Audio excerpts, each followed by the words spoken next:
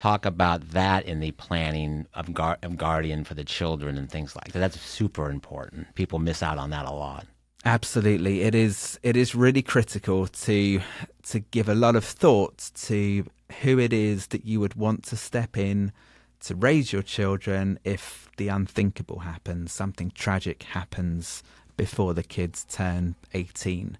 And there are so many documented cases of something terrible happens and all kinds of family members start fighting with each other over who's going to raise the kids. And those battles end up in court. Some of them have lasted over a year.